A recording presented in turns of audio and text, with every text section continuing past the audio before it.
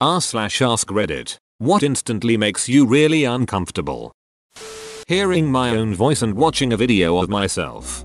I have been in multiple musicals and shows with the community theater in my town. Bought the DVD and never watched any of them ever. I can't. I completely understand actors who say they never watch their own movies. That would be unbearable. It's because we are way overcritical to ourselves and cringe the entire time we watch ourselves because we feel that we're being weird or something is wrong with how we look or whatever, even though nobody except you even have those thoughts in their mind. When the teacher/professor says, let's go around the room and have everyone introduce themselves. Resting BPM goes from 75 to 150 real quick with that one. Oh, also, let's make this interesting. Say something funny or unique about yourself. When someone is clearly angry around me and it could be because I might have done anything wrong. Even better, when someone is mad but won't tell you why and just keeps saying I'm fine but continues directing their anger at you anyway. I think it's uncomfortable when they do that in front of other people, like if we're with friends. They're making the situation awkward for others. If it's between us, I don't find it uncomfortable. I just go off and do my own thing and I tell them I'll be here to talk about it once they stop acting childish. When my boss says I need to talk to you when you get a minute, then he disappears for 3 hours. Then you're like, should I leave or is he coming right back? Then you open his share Outlook calendar and it has a private meeting you can't access and you're sure it's HR. When you're walking around a store looking for something and the security guard follows you.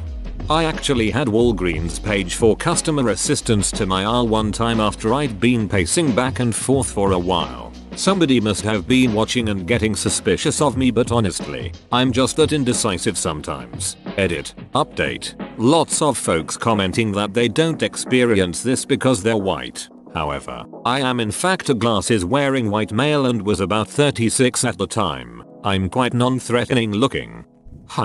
Chips? Jalapeno? Ranch? You know what, I don't even want chips. What's over here? Twinkies? Ho-hos? No. I think chips are better. Screw this, I'm going to McDonald's. Taking a dump. Feeling like there's more, but nothing comes out. So I sit waiting because my body doesn't feel ready to get up. When this happens, stand up. Maybe move your legs a little. It can dislodge the extra. This person poops. Second-hand embarrassment. I can't watch other people embarrass themselves on live TV, sometimes even shows or movies. I automatically feel bad or embarrassed on their behalf. I can't watch cringe humor shows like The Office or Parks and Rec. I just get so cringed out I can't handle it and shut it off. I love The Office but can't binge watch it because I have to pause multiple times an episode to ease the cringe. Being the center of attention in basically any way, shape or form. Edit. Oh lord, the irony. My comment about not wanting attention got a bunch of attention and my first awards ever. Ego. Swelling. Can no longer. Fit head in. Regular baseball cap. Talking like. Hackneyed comic book character. And this is why I'm afraid to have a wedding : LOL. I just wrote this above but in case you don't see it, don't have a wedding. Seriously, do not. I'm a straight female. Married for 17 years. I shook Suwoo hard as I walked down the aisle. Not because I was nervous about marrying my husband but because people were staring at me. How I didn't puke is beyond me. Having to go to the bathroom right after someone else just went to the bathroom. And the seat is still warm. And they didn't flush. Having to see myself in a Zoom call. Hi, I wrote a song of your comment. Here's the lyrics so you can sing along. This is honestly like really cool. Wet socks. My entire skin cringed after reading this. Some horrors really shouldn't be put into words. Man. Skin cringe. Mouth noises. Hearing people eat is terrible, but I feel like some of the more common mouth noises are less recognized. For example, ever watched a YouTube video where you can hear the slapping tongue saliva noise every time someone pauses and reopens their mouth? Hell. One of my favorite podcast hosts uses a mic that picks up all those noises and I just want to buy her a different one that IDK if it needs to be more or less sensitive. But whichever one it is, I'll pay a stupid amount of money for it. When people start to sing. I've dated a couple of choir girls and they all thought they were the best singers. It's awkward AF. I love when average people start to sing cause they're happy or really like the song, but I hate those people that have like a slightly better voice and sing all the time because they think they sound real good. All songs. They don't feel the music. They just sing and it is ducking annoying. It feels plain and really infuriating to me. I'm better. So I'm going to sing a little louder than everyone else so you can appreciate the full measure of my talents. No. Blend or shut up. When people stare at me, I just stare back until they stop staring. And you find yourself unable to look away for a couple moments while making eye contact. Someone watching me type. I swear I make 1,700 more typos when someone is watching. I feel like I instantly forget how to spell basic words the moment anyone is watching me. Out of nowhere sex scene in show movie. And your parents are sitting between you on the couch. Edit. I meant to say, you are sitting between your parents on the couch. Sorry for the misunderstanding. Between? When someone bites into a popsicle ice cream cone makes my teeth hurt and my butt cheeks clench just thinking about it. Hearing people's teeth scrape the fork or spoon makes my skin crawl. It's probably the worst noise I can imagine. I try not to make a thing out of it, but my family knows it gets me and they occasionally do it. See if I'm paying attention. I am. Sex scenes in audiobooks. I'll just leave this here for you. https://yauto bxklqa litka. I cackled. When someone I don't know or who isn't a regular at the retail store I work at calls me by my name. I'm a cashier and yes, I know I wear a name badge. Same though. I don't like that all these random people get to know my name without my permission. And I don't even know theirs. Walking into a really old person's house for the first time.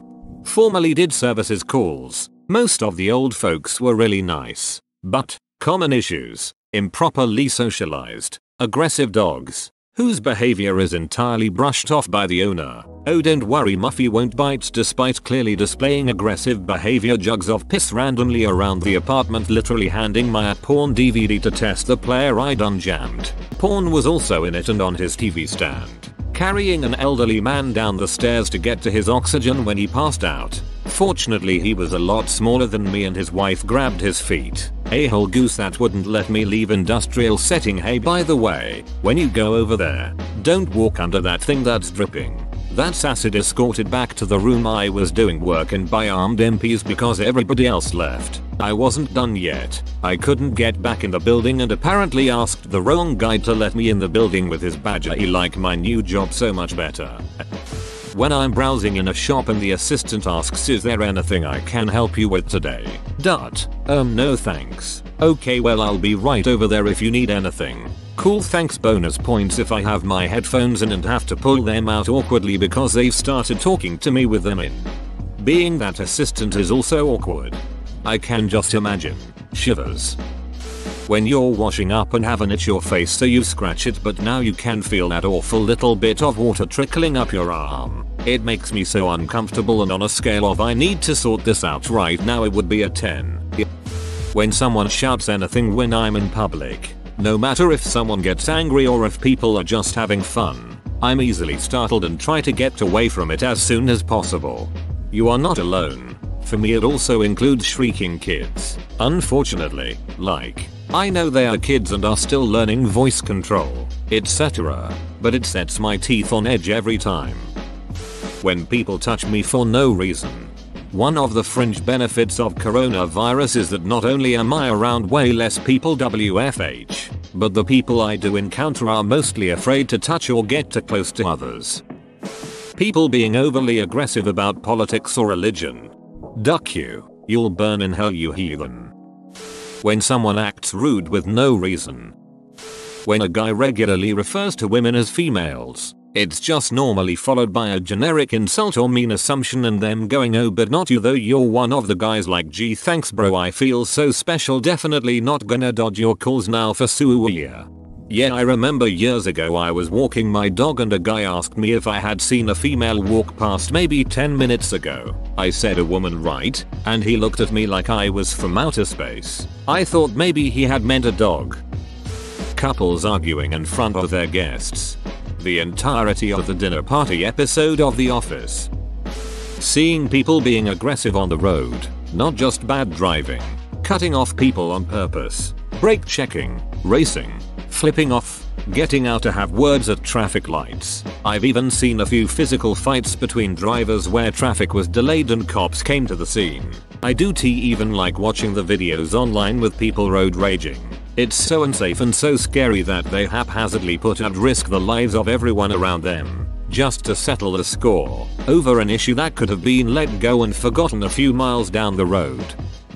When someone doesn't laugh at a clearly hilarious joke I make, it's their fault, not yours. What kind of people are they that wouldn't laugh? He turned into a pickle, for God's sake. People I don't know standing way too close to me. When somebody asks, so when are you going to start having children?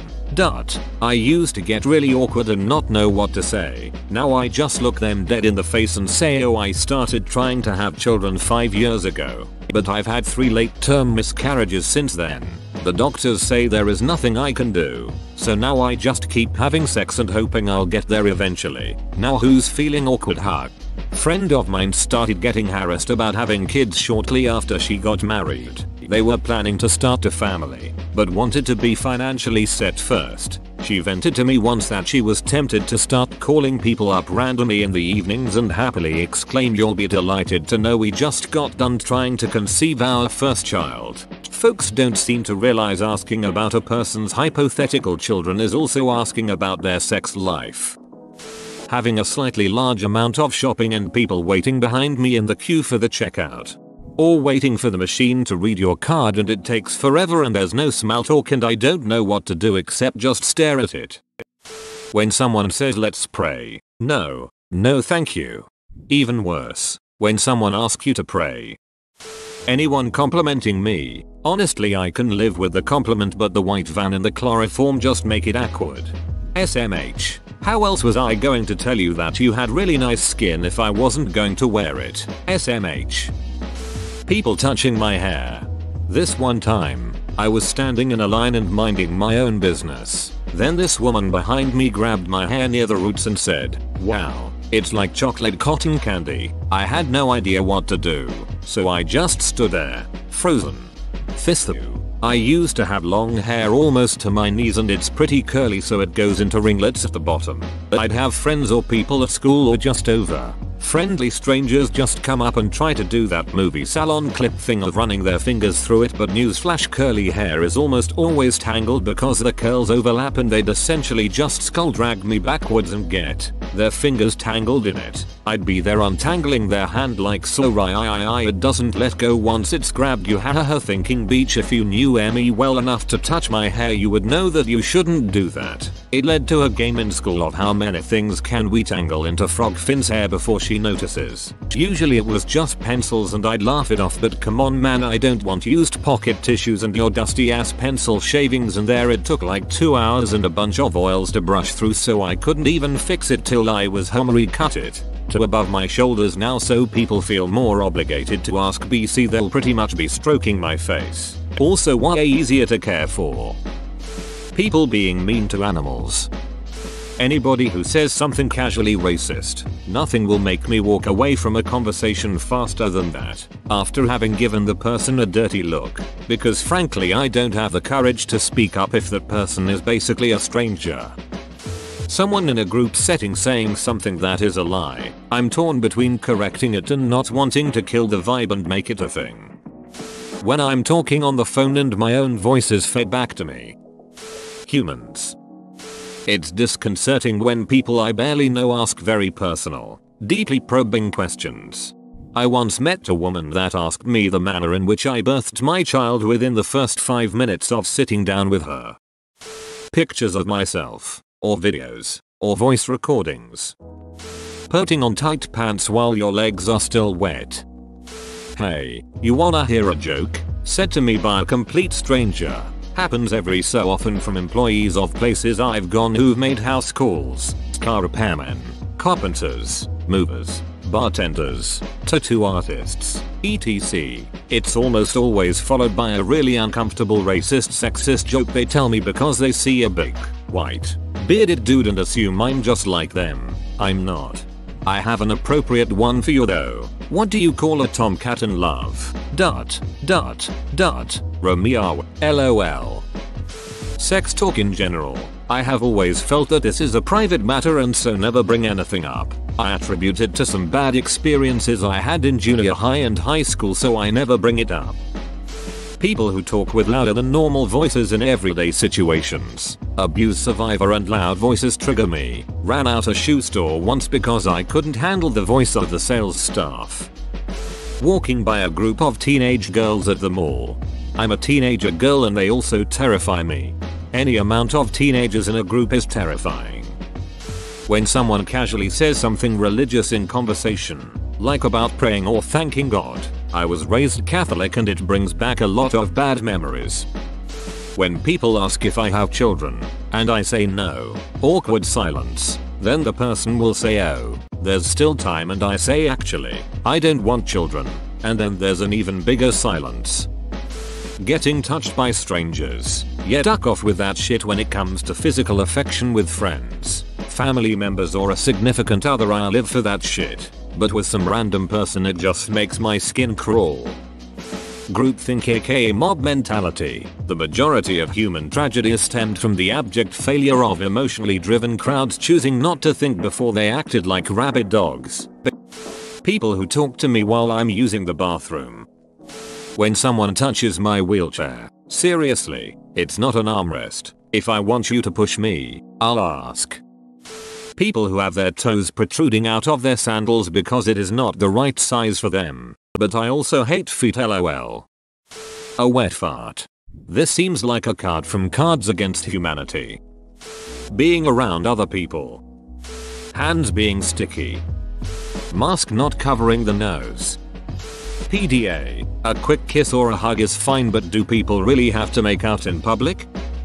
Unannounced guests at my house. I don't care if you're family or friends or the goddamn Queen of England, you let me know you're coming over at least 2 hours before so I can brush clean everything. Damn it. Whoa, you made it to the end? You're a ducking beast. I'll cut you a deal. Smash like and subscribe for more curated content, bruh. It's free and that's a great price.